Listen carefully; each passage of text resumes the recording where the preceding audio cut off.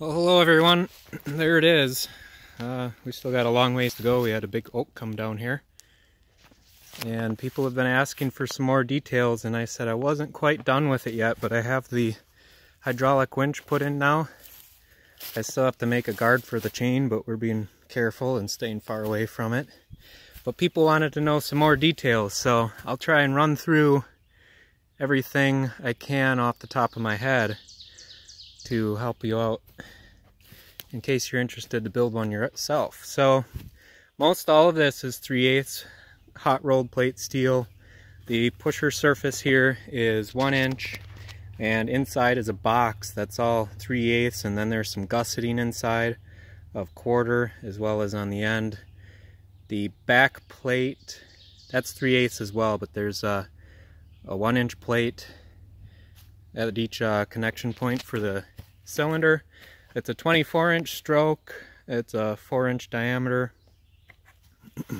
I've only have this set up to 2500 psi, and so far I have maxed it out, and it'll split pretty much anything. I had it jam up on some box elder I was trying to get rid of, and it wasn't too bad. I was able to make a cut down here along the blade, just a little bit of relief, and then it passed the rest through. Along here, this lip, that's 1/2 inch. The retract bar right here, it feels like 1/2 inch. I had to add on a little bit more here from the original video. I kind of made a mistake when I built it. It was supposed to look like that originally. The blades are 5/8 thick, and there's 1 blade on the top. This is 24 inches wide and 2 blades vertically, and it makes 8-inch logs. So this is just a Harbor Freight 13 horsepower engine, I believe. It's a 13 gallon per minute pump,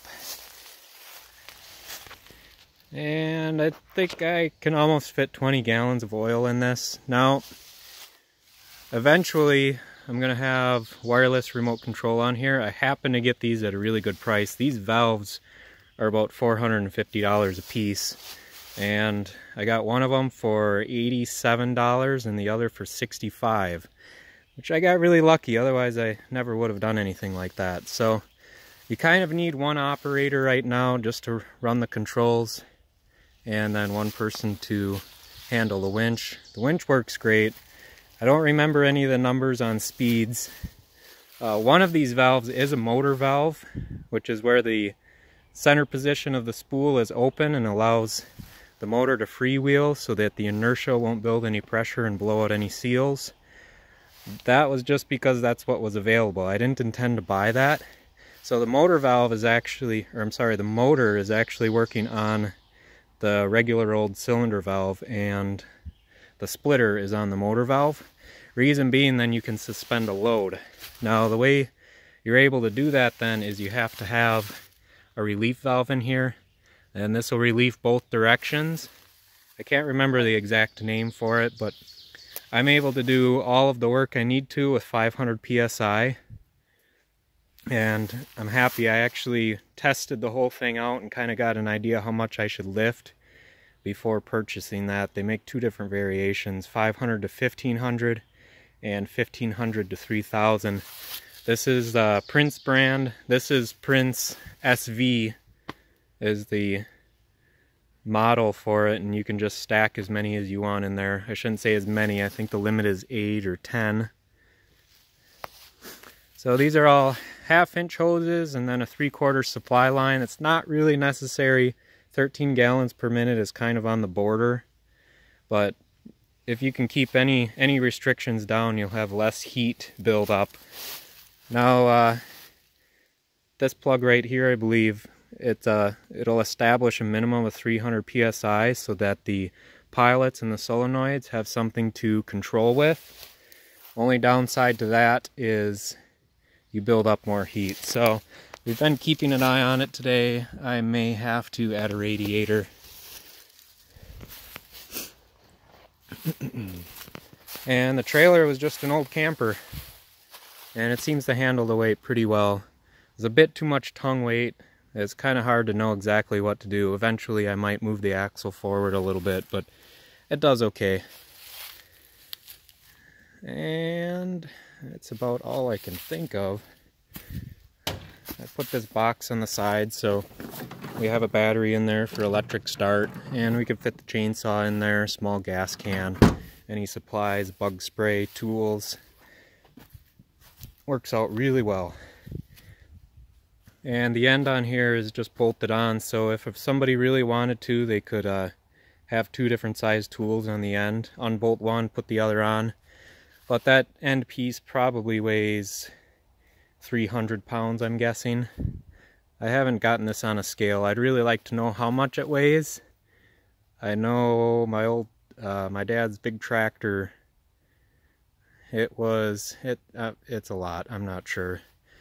Put these lifting lugs here and lifted it on, but it adds up. All 3/8 steel. If I had to guess, this whole thing probably weighs 3,000 to 4,000 pounds. The rollers, I can't remember where I got them. I think I got them on Newegg, actually. I just searched cable roller. There's some brass bushings in there. I made up the pins on a lathe, gave them grease zerk right away. Right here, it may have been overkill, but I'm not one to really know exactly how much I can get away with. I got some bushing stock out of the junkyard at the metal supply place and made those up. The rectangle tubing is 1/4 inch wall, and so far everything's pretty good. It's a little bit of a struggle if your wood splitter isn't completely level to swing this over. And the only other thing is I actually moved the wood splitter back from its original position just to try and get some weight off of the tongue, and that's a little bit more of a struggle then. So you're kind of always manhandling the logs to get them to drop down into the center.